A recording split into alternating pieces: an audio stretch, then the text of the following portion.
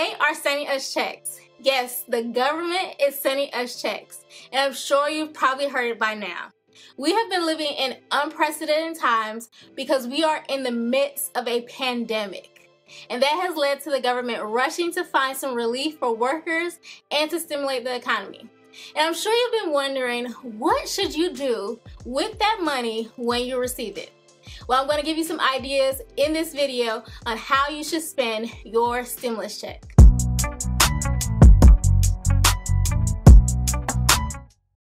Hi, I'm Shana of the Wealth Vibe, and I create videos to help you eliminate debt, grow your income, and build wealth. We are living in uncertain times, and I'm sure that none of us expected to be in the midst of a pandemic right now. And I'm even more sure that none of us was expecting a check from the federal government as relief due to the pandemic that we're in. So there's lots of uncertainty going on, especially with lots of people losing their jobs. And that might put you in a position where you're like, what do I even do with this check?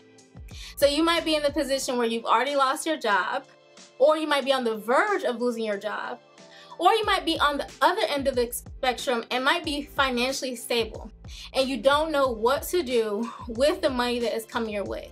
Well, I'm hoping to provide some direction in these uncertain times. The Relief Act that will be going into effect due to the pandemic will provide individuals up to $1,200 and couples up to $2,400.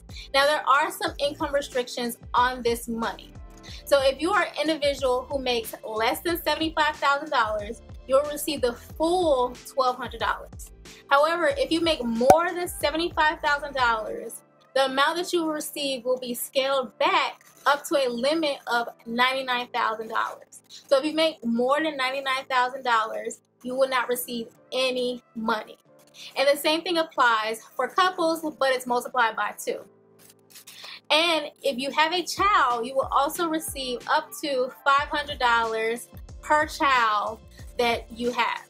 Now, all of this is based off of what you filed on your income taxes. So if you filed your income taxes already for 2019, they'll be basing the money that you get based off of that 2019 tax return.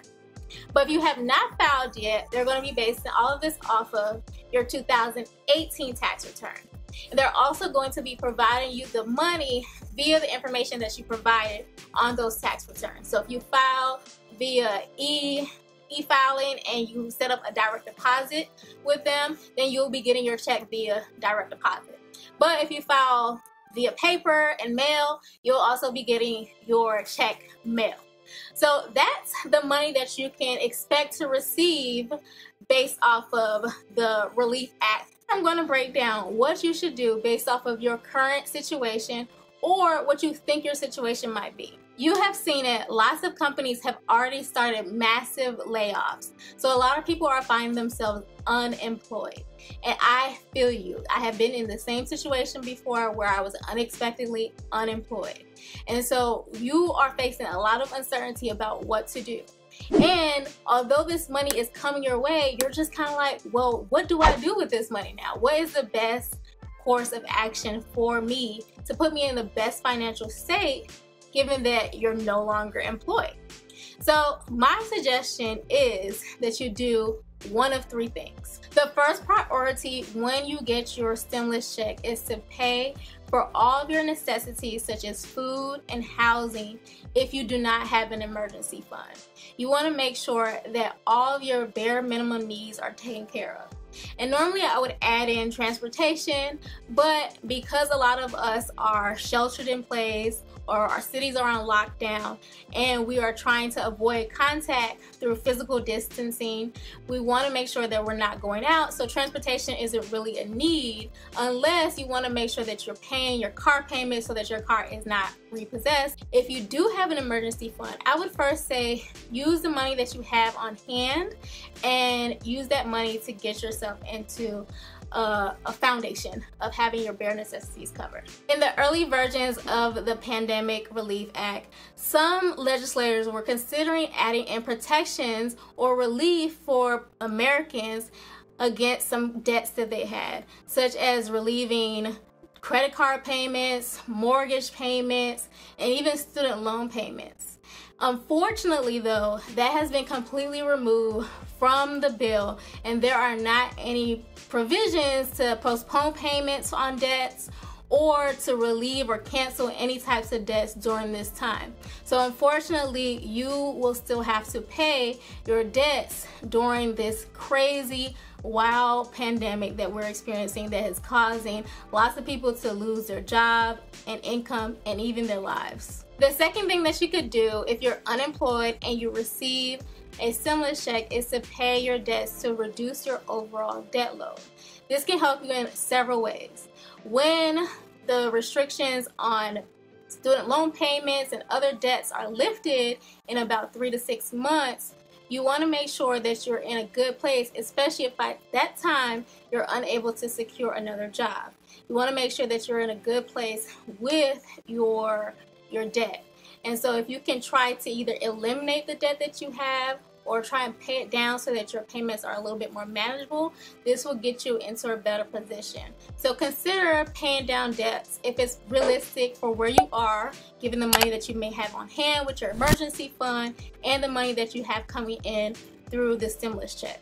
Another thing that you can do if you're unemployed and you receive a stimulus check is to build your emergency fund. If you have been anywhere on social media, people are talking about how $1,200 is not enough money. And I will totally admit that. And I actually did a video recently, which you can check out here, that talks about how your emergency fund needs to be more than $1,200, especially for many people who are living in high cost of living areas or just are adults living in 2020. $1,200 doesn't get us very far in these times. So if you can add that $1,200 or $2,400 if you're a couple to build up your emergency fund to help you get through this, or if you're able to get a new job and that will allow you to weather the storm if another emergency or unexpected time were to come, that will really help you out a lot. So consider adding the money that you receive from your stimulus check to build up your emergency fund, even if you're unemployed. Now, there are many people who still have jobs, but they are really concerned about whether or not they're still going to have a job in the next day, the next week, or even months, because a lot of people or a lot of jobs are being deemed non-essential. And every day we see new companies saying that they have laid off hundreds of workers. And so you might be feeling like that any day now you might be unemployed as well. So there are a few things that you can do with your stimulus check to help you out if you're kind of in this uncertain kind of weird position where you have a job but you don't know how much longer you will have a job. If you feel like you are on the verge of losing your job, the priority for you is to build up your emergency fund when you receive your stimulus check, because you want to build up a cushion that's going to last you for a few months. Now, we have no idea how long this pandemic will last, but we do know that typically it takes a few months for someone to find a new job. So you want to make sure that you build up your emergency fund to sustain your necessities like food and housing for the next few months should you happen to lose your job. And just in case this pandemic, God forbid, tends to go on for much longer than we would like for it to go on. So make sure that you build up your emergency fund so that you can put yourself in a better position should you lose your job. Now, if you have an emergency fund, you might also want to consider paying down your debts, because while you are tapping into your emergency fund, if you have to pay off debts, you're going to decrease the available cash that you have to yourself. So if you have some debts that you can pay off with that $1,200 or $2,400, you want to make sure that you do that. That way you have more cash available to you should you lose your job and you have to tap into your emergency fund. So it's just helping you to build a good cushion for yourself as well in that situation. Although there are income limits on the money that you can receive through the Pandemic Relief Act, there are some people who are financially stable. They have an emergency fund, they have lots of money that they can pull on, and they will be okay with or without a job.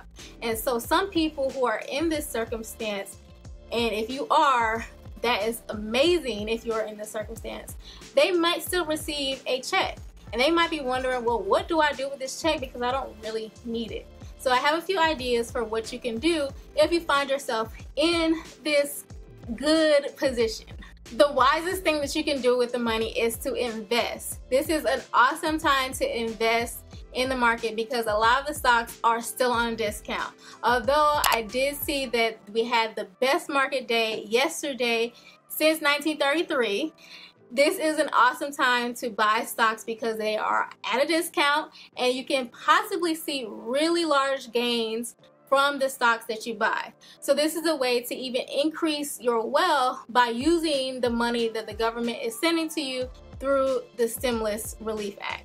So that is an awesome thing that you can do with the money that will potentially put you in even a better position in the future. A lot of people are looking for ways to help during this crisis that we're in.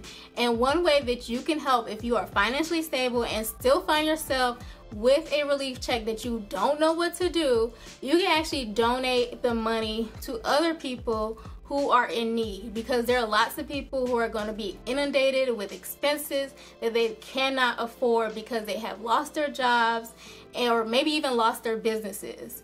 So you might want to consider donating money either to someone that you know in that situation, or maybe going on websites like GoFundMe or things like that, where people are probably going to be posting the needs that they have and how you can help them out with the money that you've received. And I think this is an awesome way of using the money if you have the means and ability to do that, because you will be able to help out someone who is really struggling during this time. As I mentioned earlier, the government wants you to spend in order to stimulate the economy. So this might be an opportunity where you can actually spend some money from the stimulus check in order to help out the economy. So you might want to consider buying things that you need or even things that you want to be able to help out with that effort. Now here is a sticky situation. As I was reading the bill, I noticed that there was a section that explained that some people may need to repay the money that they received due to the Pandemic Relief Act. Now you might be in this situation if in 2018 and 2019 you filed tax returns where you were making below the income limits, such as the $75,000 for individuals or $150,000 for couples, that will make you eligible for this money. But if in 2020 your income exceeded that amount, the government would ask for you to repay that money because in these current times you actually don't need it based off of how they're, evaluating the situation. So if you end up in a situation where in previous years or the tax returns that they're basing these disbursements on, if you are in a situation where you made less money in 2018 or 2019, but now in 2020 you make more money and you happen to receive money from the Pandemic Relief Act, you just want to save the money. Put it in a high yield interest savings account and don't touch it. You'll be able to earn a couple of dollars, maybe actually just coins, but you'll be able to make, something, a couple cents off of it. And when tax time comes around, you'll be able to withdraw that money from your savings account and then give it back to the federal government. So that was a little, sticky situation that I found in the bill, and something that you will need to consider if you are in this, weird predicament, which I actually will find myself in as well. So you just save the money if you're in this situation. Those are the ideas that I have for how to use your pandemic relief check in these uncertain times to help you to get through it. And I'm sure that these times have drove home the necessity of having an emergency fund. Now, if you want to learn more about how to build up your emergency fund, you want to check out this video right here and make sure that you're subscribed so that I can see you in the next video. And I hope that you're doing well during all this craziness, and stay healthy.